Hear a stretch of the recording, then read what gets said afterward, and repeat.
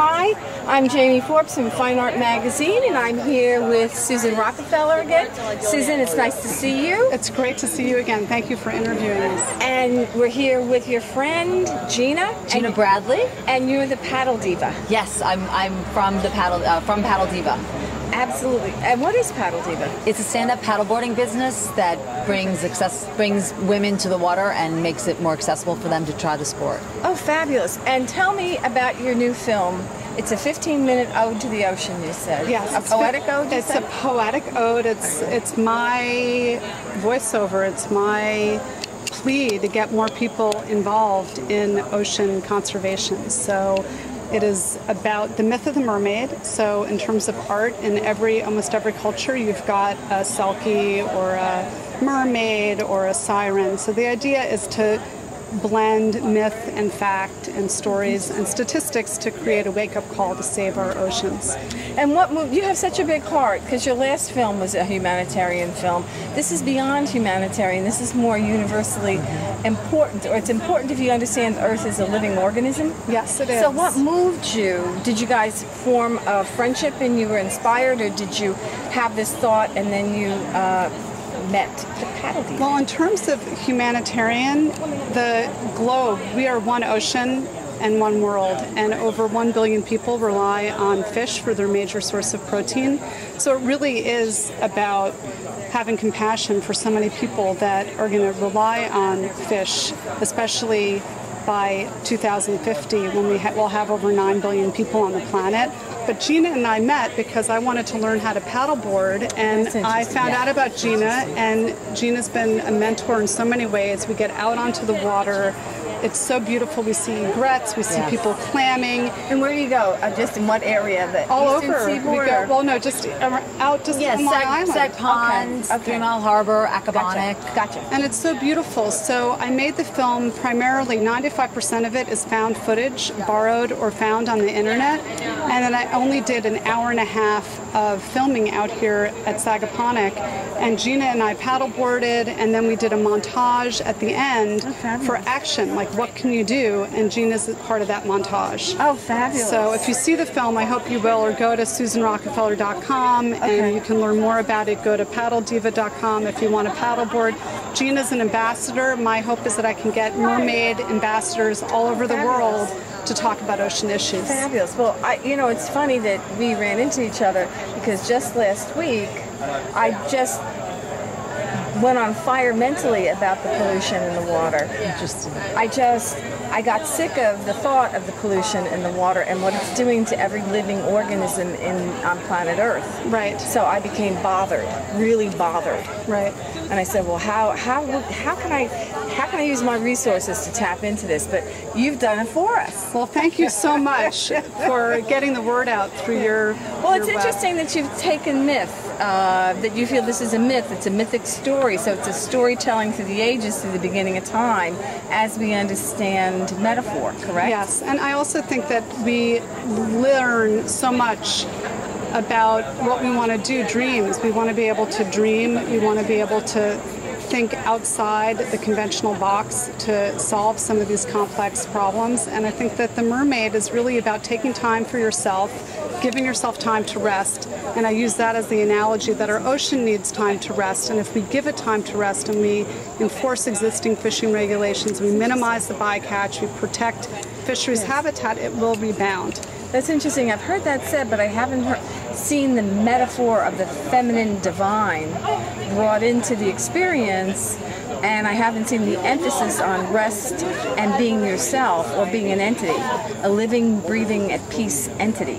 And that's what you will see when you see the film. The idea is that we as women, but it's mermaids, it's mermen, it's merfolk, it's merkids, it's merteens, giving yourself time to rest, you then restore and you're able to give back to your loved ones, your work, and we need to do the same with the ocean. We do that in agriculture. We let a field lay fallow. We need to give the ocean time and it will rebound. Just like when we give ourselves those mermaid moments and we give ourselves time, we can give back that much more fully. Jacques Cousteau's grandson did an interview on CNN back at the end of the winter, the beginning of the spring, where he emphasized the renewal of fishing beds, and I know on Long Island you can't clam or shellfish in certain areas in order to renew the beds. There's certain times that you can't fish certain fish to renew. And you still feel there's time enough to catch the process and spawn a new era of healthy water. I do. I think that's the key is to enforce the existing fishing regulations and understand that we have about 20 years to reverse the tide of ocean destruction. And after that, it becomes very late. It becomes very late. It becomes an epic disaster. Yes, it does. That's what I felt. So you do this as a tactile experience. Yes. And you introduce others to the tactile experience of being involved in the water. Yes. And the water is the womb. Yes. Absolutely. And many women often just stand on the shore and look out at the water, and what I do is bring them on top of it, where we paddle and have that experience, and it does open up their eyes to a whole new world that they never knew existed. So you're somebody who gets out there, you see the seals, you see the dolphin, you'll occasionally see the manatee, you'll spot the whale, and you experience this turtle. The turtles. Turtles are great. Turtles are dynamite. Yeah. Turtles are the awesome. Sharks. Yeah. There's a lot of marine life out here. Sharks are good. I've swum in the waters here where the sharks kind of accompany you. They brush up. Yes. They're not always biting. No. And so you're bringing them into this process. Yes. And feeling so that they're united. They're one with the water because we are water. We are. We are water. Womb to womb, heartbeat to heartbeat. Absolutely. Millennium to millennium, we come from water. Absolutely. Yeah. So it's a very uniting experience. What inspired you to get involved with this? I've always been an athlete, and I've always worked with women throughout my life, and I saw this as the first sport that I could really quickly get women up and running, so to speak, or up and paddling, in a fast. You have to try it. You have to try it. Why don't you come with us? You're my demographic. I will. You get it. You're so poetic about it. Yeah. No, I've been. The funny thing is, I don't mean to interrupt. I love Susan's films. I love the way she hits her topics. She does. There's nobody doing this with this conscience other than you that I've interviewed. Nobody does this. And to see you involved, and I know I can feel what you are doing. Yes.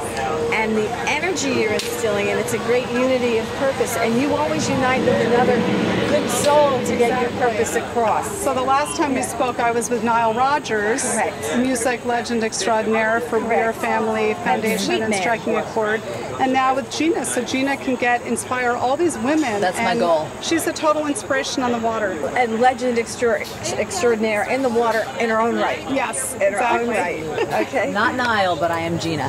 That's who you want to know about. Yes. Yeah, that's who you have to be. Definitely. Well, I want to thank you. Is there any other kernel of thought you want to inspire people with for how to be involved with the reclaiming of the water? I thought about this. This is like any other environmental reclaiming, but it has to be active.